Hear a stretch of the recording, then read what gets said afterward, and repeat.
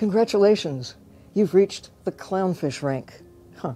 Clownfish are native to warmer waters and can live up to 10 years in the wild.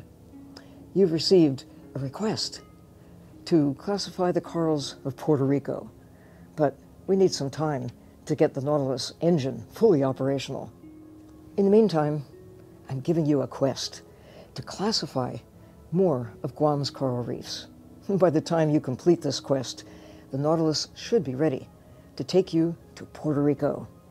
You can view the quest anytime by accessing the ship's computer.